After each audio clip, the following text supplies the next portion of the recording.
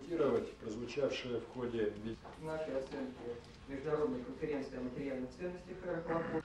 Осложнение российско-американских отношений не наш выбор. Россия выступала и выступает за их поступательное развитие, что отвечает интересам наших государств и стабильности в мире. Однако многое будет зависеть от политики Соединенных Штатов и реальных встречных шагов американской стороны.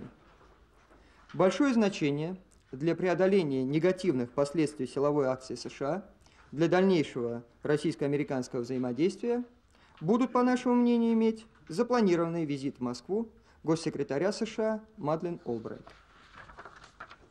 Также запланированные переговоры с министром иностранных дел Игорем Ивановым. В центре...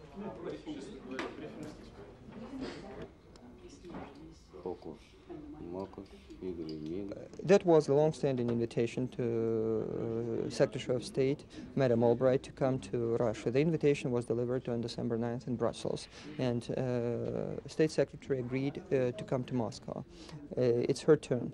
But in today's circumstances, it's especially important because the damage was inflicted on the bilateral relations with these airstrikes against Iraq.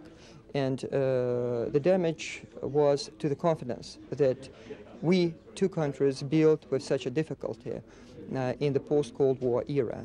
The constructive engagement, constructive approach to bilateral relations was also damaged. So it's very important for us to continue negotiations with the United States. Our choice is good relations with the United States, constructive partnership with the United States. Two countries bear responsibility not only for bilateral relations, not only for regional conflicts, but also for the stability in the world. And it's very important for us to continue to negotiate and to find common interests.